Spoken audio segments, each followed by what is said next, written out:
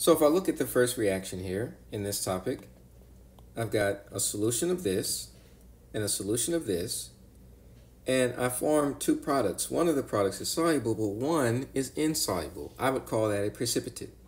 So when I have two reacting solutions, two soluble substances as reactants, and one insoluble product, one or more insoluble product, that is a hint that I have a precipitation reaction.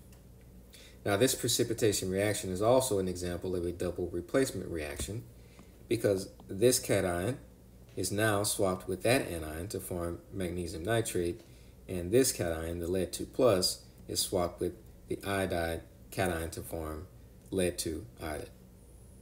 So this is actually a yellow precipitate that would come out when these two solutions are mixed.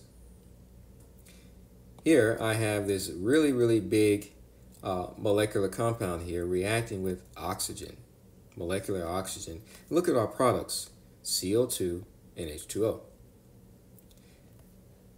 The combustion of hydrocarbons like this one, when burning in oxygen, will always produce these two products. So that is a hint that I have a combustion reaction. I see our two telltale products of combustion reactions. Okay? Here I have sodium reacting with bromine. They combine to form sodium bromide. This is clearly a combination reaction. Here again, I have a hydrocarbon, that's our molecular compound, methane, burning in the presence of oxygen to form our telltale products of a combustion reaction. Again, this would be combustion.